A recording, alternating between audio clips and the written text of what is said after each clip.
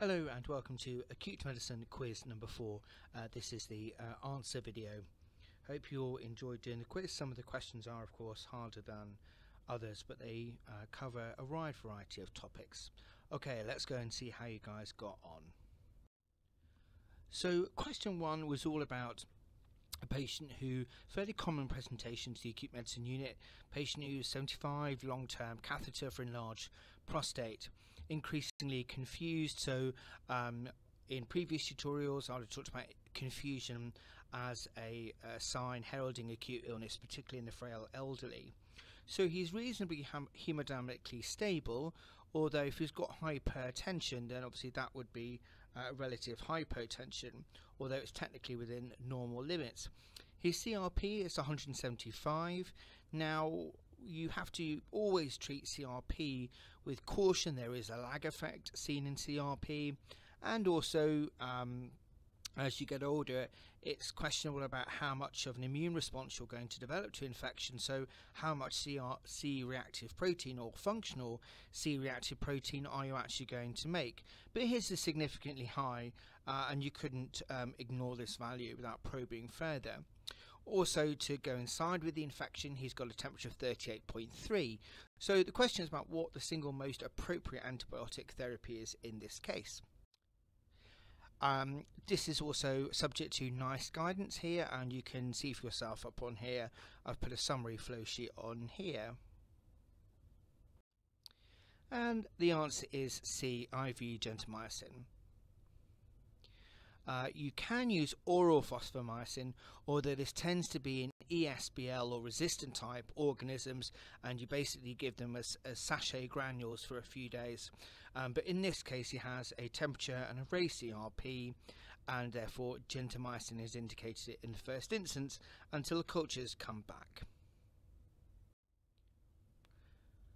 This is the Royal Free Trust guidelines for urinary tract catheter associated urinary tract infection. Of course, the key to any infection is to get urine samples and sample any cultures that you think might be useful for your diagnosis. So you can see here that the first line, days 1 and 2, is gentamicin, which is prescribed as per policy. And then what you're wanting to do is, once you have your cultures back, you want to step them down to oral antibiotics. As you'll know, gentamicin can be nephro and neurotoxic, so you shouldn't be using gentamicin for prolonged periods, and that would be for a total of 7 days. Now, there is a role for other antibiotics. This is a protocol for pyelonephritis, and you can see that if you're non-pregnant, again you'd use gentamicin, and then you consider using ciprofloxacin. If it's a second line agent, you might consider temocillin or other antibiotics as guided by micro. For those of you that are rotating to the Royal Free Hospital or the Royal National Orthopaedic Hospital, there is an antibiotic online guide. If you search Micro Guide on the Apple App Store, you'll be able to download all of the antibiotic policies and protocols for the Royal Free and National Orthopaedic Hospital. So question 2, a patient is discharged from the acute medicine unit after a medically treated non-ST elevation MI, and his discharge medication includes clopidogrel. Which of the following was most likely to reduce the effectiveness of clopidogrel?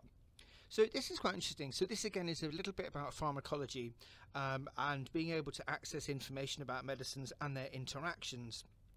So this was discovered when I was an SHO in cardiology some time ago, so it's been known about for a little while, and so the answer is B, omeprazole. So let's look at this in a bit more detail. So clopidogrel inhibits platelet aggregation and acts as a prodrug, which is then of course converted to its active form by drug metabolizing enzymes.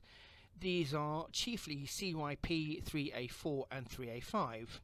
Now this is also contributed to by metabolizing enzymes CYP2C19, CYP2C9 and CYP1A2. Now what we find in pharmacological studies is that actually omeprazole is an inhibitor of CYP2C19. Therefore, actually, the use of omeprazole ex vivo reduces exposure to the active metabolite of clopidogrel. But more recently, it's been noted that actually, although there is ex vivo evidence, it doesn't appear that the prescription of omeprazole, or PPIs at least, translate into clinical outcomes, i.e. what we mean by that is what's the risk of, let's say, further ischemic events if your patient is prescribed PPIs. Now, you always have to be mindful that when you're thinking about prescribing medications, of course, is, well, what's the risks and benefits of the different permutations of their comorbidities? So are they someone who has a known gastric disorder or prone to reflux, and therefore not prescribing them a PPI would be more risky? So here, this is the current government advice from the government website about clopidogrel and proton pump inhibitors. It says that in light of the most recent evidence, the previous advice on the concomitant use of clopidogrel with proton pump inhibitors, i.e. that you wouldn't prescribe certainly omeprazole at least, has now been modified. Use of either omeprazole or esomeprazole with clopidogrel should be discouraged, but the current evidence does not support extending this advice to other PPIs. And again, so what we used to do and still do is, if we would ordinarily give them omeprazole, we'd give them something like lansoprazole instead, where there isn't this interaction with the CYP enzymes. So question 3, this is about toxicology and poisoning. So this is an 80-year-old female. She's nauseous, vomiting, and she has a hyperkalemia. So she has an ECG, and then I wanted you to think about what drug the patient has potentially overdosed on. So you can probably notice that there's some block on there. There's some QRS prolongation as well, and very little in the way of P-wave seen. So the answer is D, digoxin. So let's dive in and talk about digoxin toxicity. So death usually occurs from ventricular arrhythmias and conduction impairment or pump failure. Signs and symptoms of toxicity become more frequent with plasma concentrations above 2 nanograms per ml. So of note, digoxin is one of the drugs that we can measure in blood levels. So for example, theophylline, valproate levels, carbamazepine levels, digoxin is another one. Now, poor prognostic factors about whether our patient's likely to survive this overdose include age over 55, which this lady is, male, underlying heart disease, there's high degree atrioventricular block and hyperkalemia. Toxic features also include nausea, vomiting, lethargy, headache, and fairly uniquely to digoxin, a change in colour perception, although this is relatively rare. But as you can imagine, lots of toxidromes will be caused by, well, cause nausea, vomiting, lethargy, and headache. So what are the cardiac effects of digoxin toxicity? Well, there's quite a few on there. As you can see, there's a marked bradycardia, PR prolongation, QRS prolongation, sinus arrest, atrioventricular blocks, dissociation or escape rhythms, junctional tachycardias, frequent ventricular ectopics, bigeminy, and if catastrophe happens, ventricular tachycardia or ventricular fibrillation. So how do we manage digoxin toxicity? So ABCDE approach, of course, is critical. You want to treat the hyperkalemia, obtain a digoxin level. Now, usually if you want a digoxin level for routine monitoring, you would do this 6 hours post taking your dose of digoxin. The treatment, there is a specific antidote for digoxin toxicity, and that's otherwise known as Digibind or Digifab, which is a digoxin specific fragment antibody. And basically what you do is you give 200 milligrams for adult stat, and again after 15 minutes if needed. It usually takes about 15 to 30 minutes for onset. Again, you don't need to know this prescription, but it's worth knowing that digoxin has a specific treatment, which is digoxin specific antibody. If the patient presents within an hour, you could consider giving activated charcoal. Of course, the patient will need fluid resuscitation if they've been vomiting particularly, and you would want to refer to the critical care team if the patient is unstable and likely to need vasopressor therapy or need airway protection if they are persistently vomiting. So question 4, this is a cellulitic leg, and so the question was about which organism is most likely to have caused this cellulitis. So cellulitis is a very common presentation to the acute medicine unit. Most patients were able to turn around with high dose oral antibiotics, and sometimes we'll need to admit them for IV antibiotics if they're unwell or unable to hold down or tolerate the oral antibiotics. So this is a bit of medical microbiology now. So the answer was C, Streptococcus pyogenes. So I've put up here the different microorganisms that are associated with cellulitis.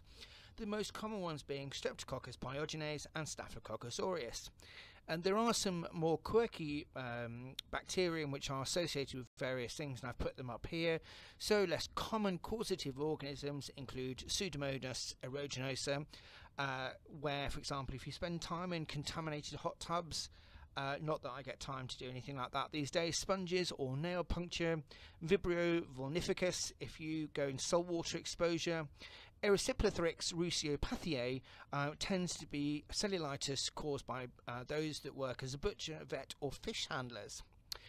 Pasteurella multicida was also on the list. This is often a cellulitis caused by cat or dog bites. Mycobacterium marinum, aquarium keepers, Eikenella corydons, often seen by human bite or fist injuries.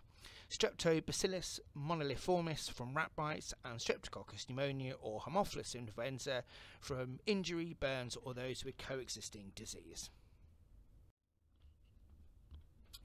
So this question was quite a tough one. This was about a 19-year-old medical student returning from South Africa who presents to A&E, who's referred to acute medicine with dysphagia or difficulty swallowing. So her barium swallow, which you can see on the slide, showed a bird beak appearance. She had a grossly distended abdomen and was tender. So let's have a quick look at both of these.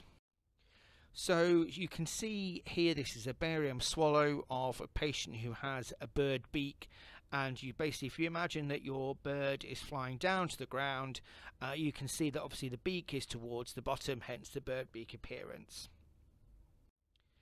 When we look at her abdominal x-ray, you can see that there are grossly distended loops of bowels as nicely pointed at by the arrows. So the answer is B, Trypanosoma cruzi. So Trypanosoma cruzi is otherwise known as Chagas's disease, and it's found in Latin America, and that was the clue that you were given in the STEM early, and it was transmitted by the Triatoma insect. What you then get is an erythematous nodule which forms at the bite site, which is known as a shigoma, which I'll show you in a minute. You get fever, myalgia, unilateral conjunctivitis and hepatosplenomegaly. This little organism invades can invade the myenteric plexus of the esophagus and colon, causing achalasia and toxic megacolon. So this is a picture of the Triatoma, or one of the species of Triatoma insect, and this is the shigoma on the right hand side, where you can see you have that erythematous area where the insect has bitten. You can find more details about Chagas disease on the CDC website, and I've put the link on there for you. So question 6 here, and this is a bit of a tricky one. This is about knowing some of the specifics of the asthma life-threatening or non-life-threatening recognition scale. So she's 23, seldom uses her salbutamol inhaler, no previous admission, so she's normally someone that has reasonably well-controlled asthma. She has a tachycardia of 120, elevated respiratory rate, her peak flow is 40% of her predicted, and you'll notice that she has a CO2 of 5.51. So what is the level of severity of asthma is this? And the answer is D, it's a life-threatening exacerbation of her asthma. So when we look at the British Thoracic Society classification on moderate, acute, severe, life-threatening asthma and near fatal, starting with moderate, you have increasing symptoms but no features of acute severe. Acute severe, you have respiratory rate of 30, which this lady had, heart rate of greater than 110 this lady had, and a PEF or peak expiratory flow of 33 to 50%, and this lady's was 40, so she has at least 3 of those criteria. So in life-threatening asthma, she's got the PEF of greater than 33, but you'll notice that she had a normal CO2. So remember that, of course, initially patients will hyperventilate as they are wheezing. As they begin to tire, their CO2 will start to rise, and that's why in this example it follows into the life-threatening asthma category, because she only needs 1 of those. She's already got 3 of the acute severe, plus she has a normal CO2. Near fatal asthma is where you have a raised CO2 level or requiring mechanical ventilation. The guidelines for asthma are at www.brit-thoracic.org.uk. So question 7, this is again a relatively common presentation to the acute medicine unit. This is a 47-year-old who's got metastatic esophageal cancer. She's become increasingly steady and fallen twice. So again, you should already be thinking about the likelihood of something like a subdural hematoma or cerebral metastases. She had a long-standing DNA CPR order, and a CT head showed multiple brain metastases. She's unconscious with a fixed and dilated left pupil. This should, on paper, make you think that this patient is dying, and sadly that is the case. So the appropriate management strategy is going to be one of end-of-life care. Now, there are potentially roles for things like dexamethasone, so we use dexamethasone a lot in palliative care. Often it will reduce the edema surrounding a tumour, or post-radiotherapy or cerebral edema. Often will also give patient a lift and makes them feel a little bit better. They often gain weight, and they often makes them quite hungry. So dexamethasone is quite a useful drug in a myriad of ways in palliative care. If the patients were seizing, there would be a role for phenytoin, although it's far more likely that we would prescribe midazolam, for example, in an infusion. Giving IV FFP is not going to change this lady's outcome, nor is there any evidence that is required, as there's no evidence that she is coagulopathic. She's just had a bleed due to the cerebral metastases. She has a do not resuscitate order, and she is end-stage disease, therefore either referring her to neurosurgery or intubating her and referring her to critical care would clearly be inappropriate. So question 8 is all about recognising potential complications of asthma, and so you've got an 18-year-old who's been admitted with a severe asthma attack and suddenly develops worsening shortness of breath and pleuritic chest pain. So again, you should be thinking about things like pleural effusions, pleural disease, pneumothorax, pulmonary embolism, pneumonia, etc. Remember though that this chap is an 18-year-old, and so let's see what we would investigate next. And the answer is C, chest x-ray. It is likely that this young man has developed a associated pneumothorax, hence the pleuritic pain. PE would be very unlikely in someone who is normally mobile, fit and well, and age 18, and particularly male. Peak flow measurement, again, is not going to help at this time. The patient, if they have significant pleuritic pain, is unlikely to perform a satisfactory measurement. Both arterial blood gas and echocardiogram could be useful, but they're not diagnostically going to tell you what's wrong. Again, it is very unlikely that there would be anything abnormal about this young lad's echo. An arterial blood gas would simply show hypoxia, and so again it's not particularly diagnostic, therefore the answer is C, chest x-ray. So this is a tricky one, question 9. So this is about the diagnosis of pulmonary embolism. So She's a 70-year-old frail female. She has a sudden onset of short chest pain, shortness of breath, cough with hemoptysis. So all of those things should be screaming pulmonary embolism at you. She is anemic, white cell counts elevated. I've highlighted in blue the particularly significant standout thing, because hopefully reading the stem you'll have a rough idea that this patient has pulmonary embolism. You'll notice that she has quite a significant renal impairment. So when we look at the different options, it's actually B. Now there are a couple of caveats with this. So if you were to proceed with CTPA with her kidneys, it is possible that she may develop contrast nephropathy or worsen her kidney function. On the other hand, if you were to go with B, you have to have relatively clear lungs and a normal chest x-ray. So you have to consider, when you're making your management decision about how you're going to diagnose the pulmonary embolism, you need to obviously balance her kidney function and the state of her chest x-ray. But because she has a stated AKI and chronic renal impairment, then the answer becomes B.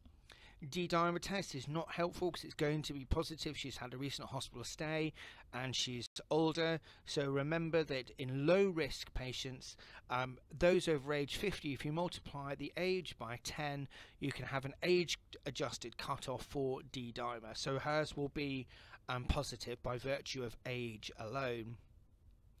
Chest x-ray, of course, cannot be used to diagnose pulmonary embolism. It's not specific enough. An echocardiogram can be used if you are concerned about massive pulmonary embolism and you want to see if there's any evidence of right heart strain. Then you could use an echo, but again, you won't see the clot, of course, on an echo, whereas you'll see the filling defects on a CTPA or ventilation perfusion scan. There is a tutorial on Moodle which I've done for you on pulmonary embolism where it comes a little bit in more detail about this question. So question 10, a 30-year-old female presents to the emergency department with lethargy and a 2-week history of weight loss. So you should be thinking about your differential diagnosis of weight loss and lethargy, and hopefully you should be thinking about endocrine.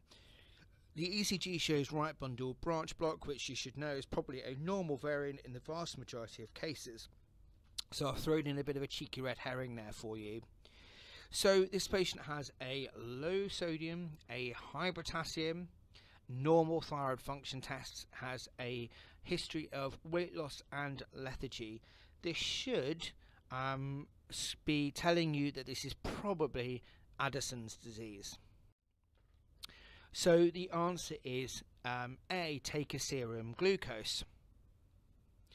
So we'll talk about Addison's disease in a moment, but although there's no evidence that you're going to need to administer intravenous insulin, if anything, with Addison's you're going to be hypoglycemic, so C is wrong. You could consider administering intravenous calcium because of her hyperkalemia, although she has a normal ECG aside from right bundle branch block, which is not in keeping with her hypokalemia. Therefore, there's no immediate need to give IV calcium. You may wish to administer intravenous hydrocortisone. Fludrocortisone is typically given oral for postural hypotension and Addison's disease. So you want to make sure that the patient is not hypoglycemic, therefore the answer is A. So Addison's disease, in brief, is an insufficient production of hydrocortisone in the adrenal glands. Common symptoms include polyuria, polydipsia, abdominal pain, nausea, vomiting, weight loss, lethargy and fatigue. This has a fairly classical pattern biochemically of hyponatremia, hyperkalemia and hypoglycemia. So thinking about our D for disability in A, B, C, D, E, hypoglycemia must be identified and treated. It is important to note, however, that ongoing treatment would include IV hydrocortisone. So question 11, this is a little bit about epidemiology, and when you get asked questions like what is the most likely diagnosis, you also want to think about what's the most likely at a population level, and if you bear that in mind, that might give you a clue as to this answer, and of course when you look at the x-ray. So this is a 35-year-old shortness of breath. His saturations are 95, but when he mobilises, his saturations drop to 85%. So what you're doing is you're basically doing the oxygen walk test here. So this is a type of patient I would walk up and down majors and see what happens to his SATs, and in his case they drop. Now let's look at his x-ray. So his x-ray shows widespread bilateral fine changes. There isn't consolidation that you might see in a chest x-ray. There's no dense shadowing that you might see in metastatic malignancy or cannonball infiltrates. There's florid, widespread fibrotic type change or ground glass appearance is what you probably see on CT. So the answer is D, advanced HIV infection. So again, breaking this down a little bit through epidemiology and appearance on the chest x-ray. So there's no dense lesions on here to suggest metastatic malignancy. So for example, you'll look at more sort of cannonball type infiltrates as seen in things like renal, breast and testicular cancer.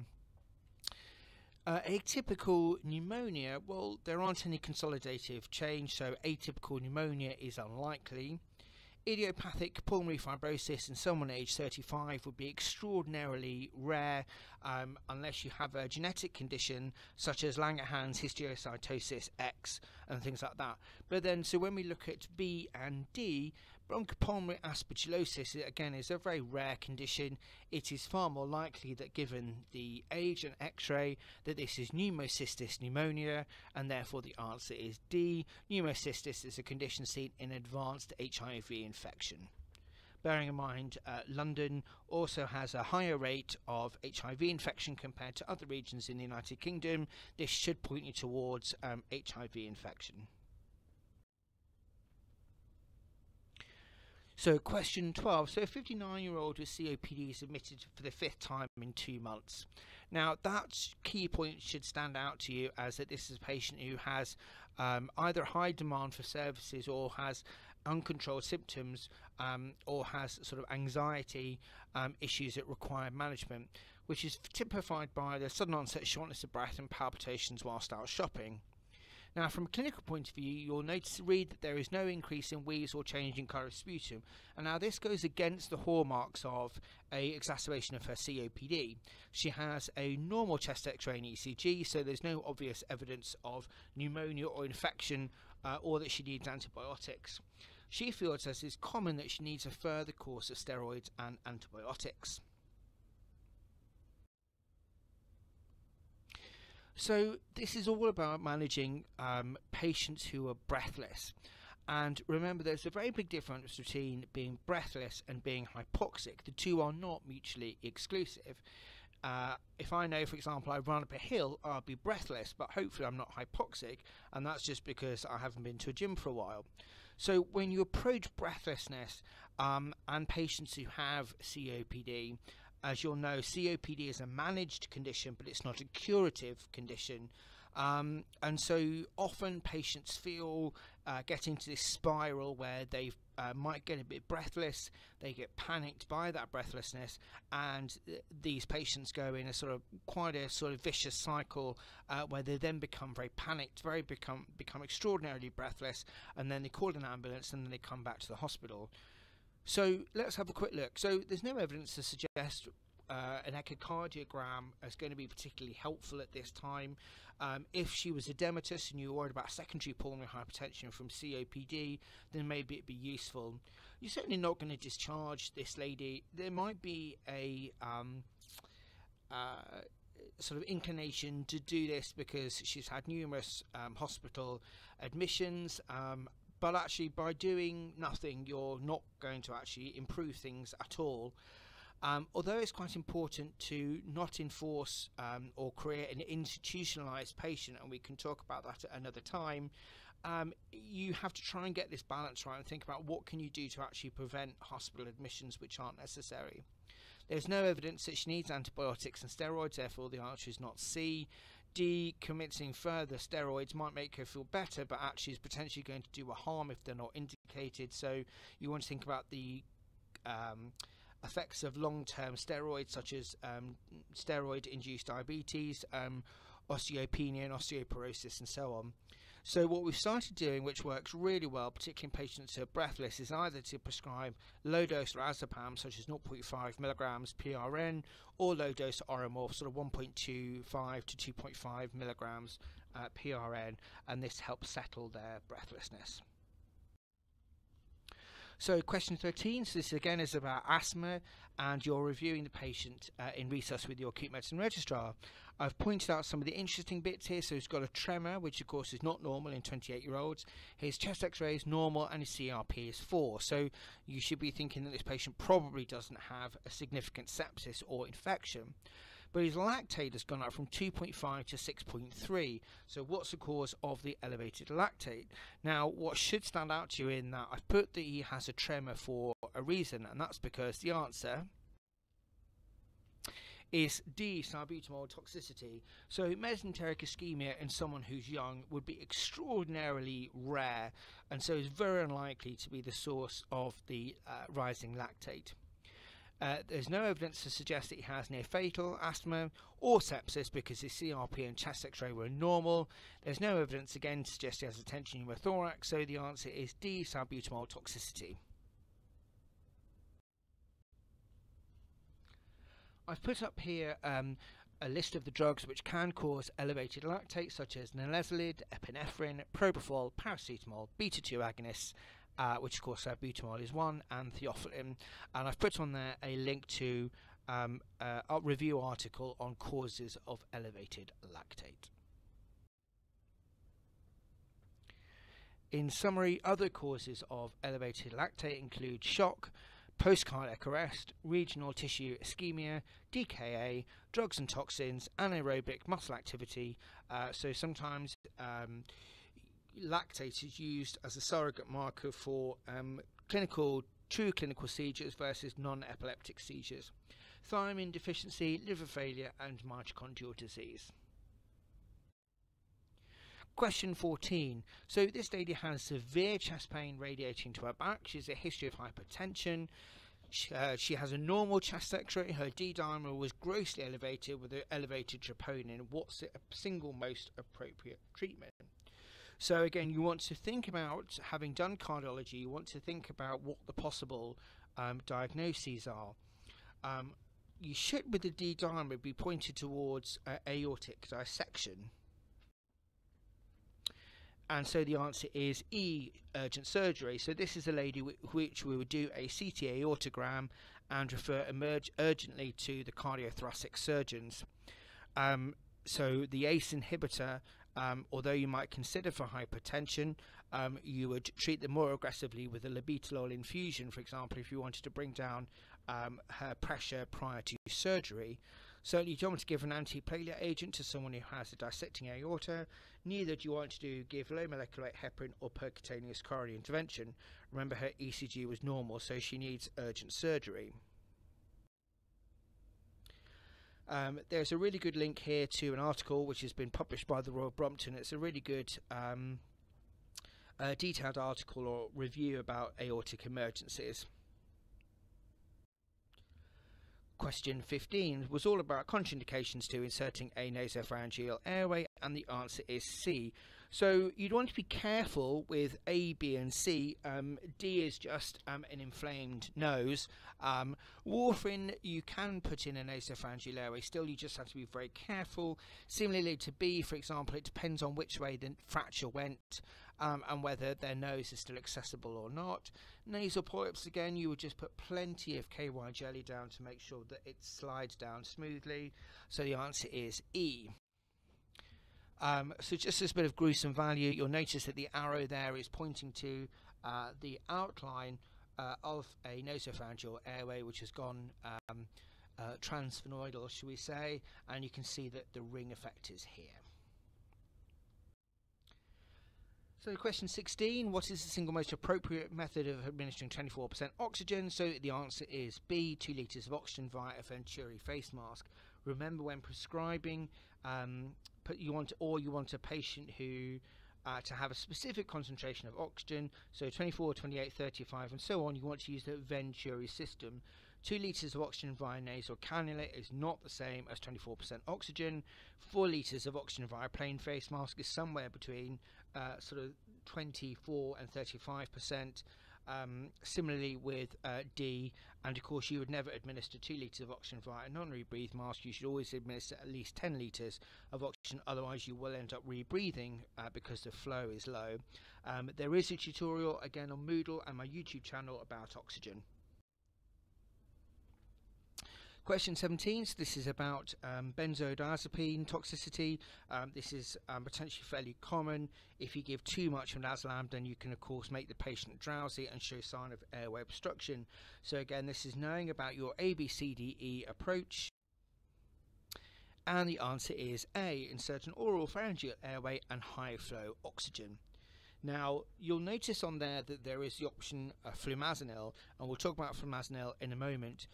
You would hope that the midazolam will wear off eventually, so intubation and ventilation will probably not be helpful, as it's very unlikely that the midazolam will wear off and then you then have to wean them off sedation. So you've given them a double hit of sedative, so it's probably not going to be particularly wise.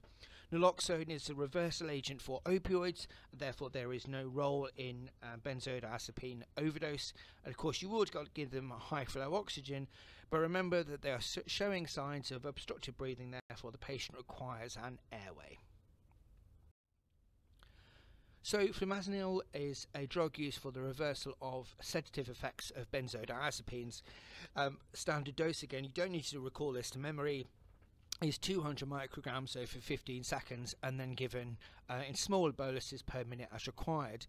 What's important is that flumazenil has multiple and very common side effects, including anxiety, diplopia, dry mouth, flushing, headache, hyperhidrosis or severe sweating, hyperventilation, hypotension, palpitations, seizures, vertigo, vomiting, or like a withdrawal type syndrome. So you have to be really cautious about using flumazenil, and so rarely should be used.